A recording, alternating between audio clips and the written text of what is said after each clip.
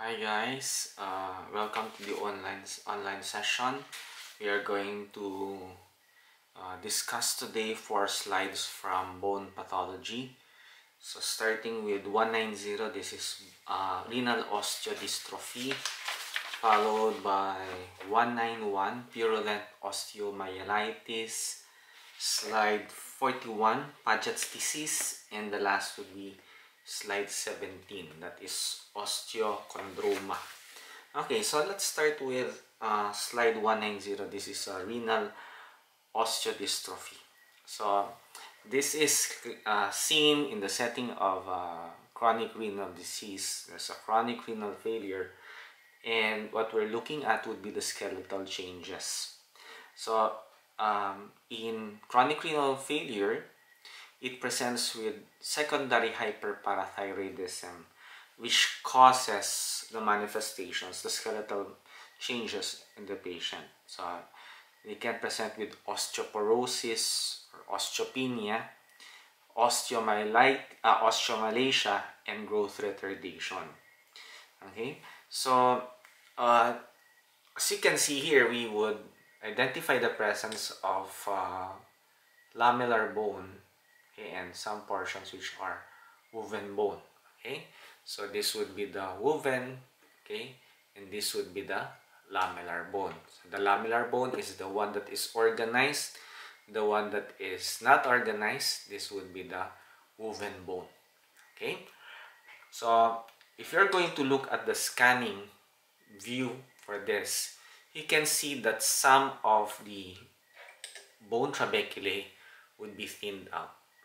Okay, so this would be one of the manifestations of osteoporosis or osteopenia. There would be thinning of the bony trabeculae, and that's the reason why these patients may be prone to fractures.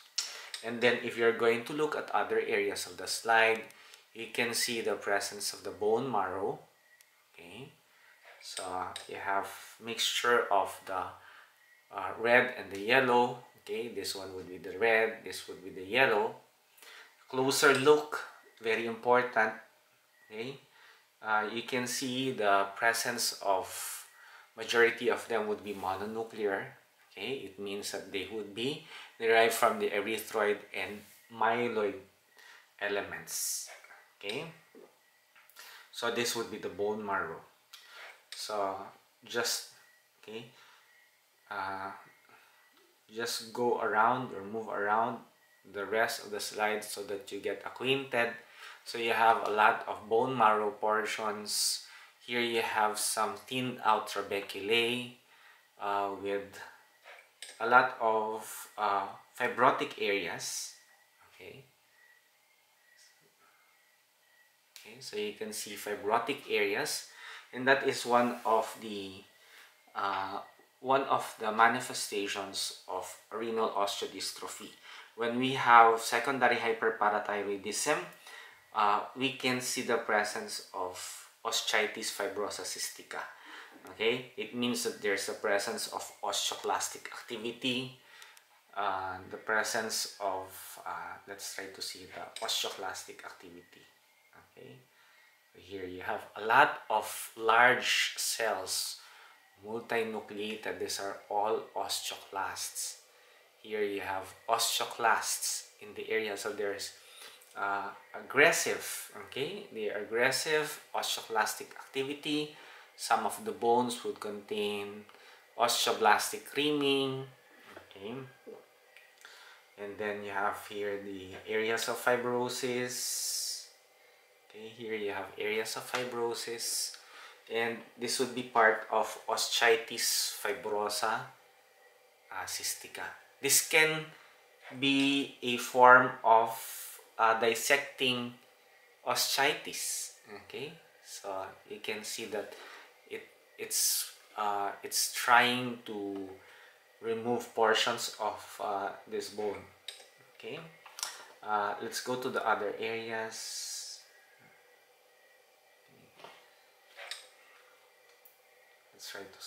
Let's try to see this one. Okay, so here you would see a lot of osteoclastic activity. There, you see? Okay, So you have a lot of osteoclasts. These are osteoclasts. You have some blood vessels. Okay, here's another one. Okay, these are the resorption pits. And then you have the presence of osteoclast. I think this would be a granulation tissue formation. Okay, so this would be renal osteodystrophy. Okay, so next we have slide 191. This is purulent osteomyelitis. So I showed to you one area that in renal osteodystrophy that shows the presence of white blood cells. Okay, so this particular slide shows to you some of the bony trabeculae that are thicker or normal looking, okay, as compared to the previous slide. Okay, so they are thicker than the previous slide, which would mean that these are the normal trabeculae. Okay, however, you look at the inflammatory cells present. Okay, this is the most important area of this line. Okay, so what do we see? The presence of segmenters. Okay, histiocytes. So these are segmenters and histiocytes. These are segmenters. Okay, some are histiocytes. So this is purulent osteomyelitis. So how does the infectious agent, okay, go to this area? Because it's not usually present in this particular, those bacteria are not usually present in the soft tissue or in the bone area. It can be hematogenous spreading, it can be through extension from the contiguous sites, or a direct implantation. So it can be a complication of the surgical procedures performed, the presence of an open fractures, and it can also be part of diabetes infection. So the most common culprit for this particular infection would be the Staphylococcus aureus, and this is seen in 80 to 90% of positive cultures. Okay, however, in osteomyelitis, we would only encounter 50% to be positive in cultures. The rest would be negative. Okay, so we do not see dead bone area here. We do not see the dead bone portion, which we would call as the sequestrum. Okay, so and if you're going to look, okay, 1 week after the presence of osteomyelitis with the presence of the sequestrum, it will show the presence of new bone formation, which we would call as involucrum. Okay, so next slide we have slide 41. So this is Paget's disease. Okay, so Paget's disease is a disease which would be associated with an increase in the amount of bone mass, but it is disordered. So there would be the presence of disorganization, and this is also called osteitis deformans. So this is seen in older individuals, that's 40 years old, 70 years old. And there are 3 phases to this particular condition. So the first phase would be the initial osteolytic phase. And then when you say osteolytic, it means that there's resorption. So it means that there's a lot of osteoclastic activity. And then followed by a mixed osteoblastic and osteoclastic activity. And then the third one would be the presence of osteosclerosis, osteosclerotic stage. And in osteosclerotic stage, it is identified with the presence of the mosaic pattern, Okay, and we see it in the lamellar bone, wherein you have the jigsaw puzzle. So genetic factors may play a part in this particular condition, and number one would be the SQSTM1 mutation, found in 50% of familial cases, seen only in 5 to 10% of sporadic cases. And when you have SQSTM1 mutation, it's associated with NF-kappa B activity. It means that there would be an increase in osteoclastic activity. Other mutations would be for RANK, as well as the inactivation of the osteoprotegerine. And another factor here would be viral infections. So chronic viral infections that would affect or infect the osteoclasts can increase interleukin-6. And example of the viruses that can cause this one would be the measles and other RNA virus. Not sure if coronavirus would be part of it, but because it's an RNA virus. Okay, so let's try to look over the slide. So what is very prominent in this particular case would be the erratic, haphazard, irregular formation of thick bony trabeculae. Okay, notice that there's irregular formation of thick bony trabeculae. Okay, irregular formation of thick bony trabeculae there. And then in this particular portion, this would be the woven bone. Okay, so this is a woven bone here. You have the woven bone. This would be the lamellar bone.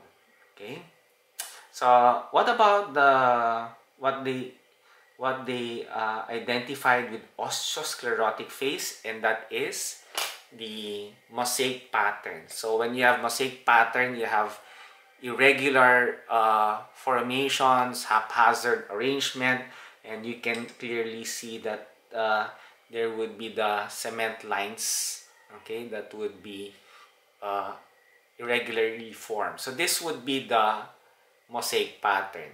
Okay, this area is the mosaic pattern. So you can see the changes in the color. Okay, some would show a thicker portion of the osteoid matrix. Okay, and this is another area of the mosaic pattern. Notice the cement lines, okay, that would separate the different aversion systems. Okay, so this would be the mosaic pattern, which is part of osteosclerotic phase. Although if you're going to look at the other areas in the slide, there's still the presence of the mixed phase. Okay, like in this portion, so you can still see the presence of osteoclasts here, osteoclasts with osteoblasts. So this would be the mixed phase in this portion. Okay, here's another one, osteoclast, and then you have some osteoblasts in the area. Here, osteoclasts, and this one's still osteoclast, and then you have the osteoblasts in the area. Here you have some large osteoblasts, osteoclasts, osteoclasts. Okay, and then areas of fibrosis. So again, this is Paget's disease. So again, very easy to differentiate. We have irregularly formed lamellar bone, okay, and then you have the presence of this mosaic pattern, okay, there, okay. So you have the mosaic pattern over this portion. Take note, mosaic pattern would be seen in the lamellar bone. Okay, here, another one, this portion. That's the mosaic pattern. Okay. So our last slide would be osteochondroma. So this one would be for the bone tumor. So This is slide 17, and this is also called as exostosis. This particular bone tumor is capped by cartilage. So it's the outer layer would be hyaline, and then inner portion would be bone, would be osteoid. Okay, so it's the most common benign tumor observed. 85% would be solitary, 15% would be familial, and it's associated with loss of function of the EXT1 and 2. So it's autosomal dominant. And usually it would arise from the metaphysis of bones that would undergo endochondral ossification. So what are examples of them? We have the knee. Okay, you can also see them in the pelvis, in the scapula, or even in the ribs. So those are areas that would show endochondral ossification. Grossly, this appears to be pedunculated, polypoid, and first of all, we have to identify for the edge. So this is the edge. This particular slide's not so clear. It is a poor stain, but you can see here the edge, okay, of the osteochondroma. It's pedunculated. This one would be the perichondrium, and then how do you know that this would be the cartilage? Okay, here you would see the presence of the chondrocytes having a myxoid stroma.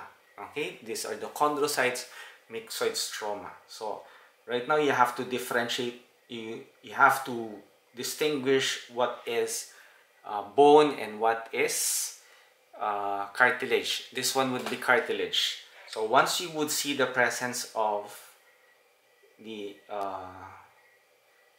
eosinophilic character, okay, this one would already be the bone. This would be the osteoid. So this one would be the osseous portion. And then you also have the bone marrow area. So again, osteochondroma would be composed of bone and cartilage. Okay, so those are the slides that we have for this session. So kindly stay safe and good night.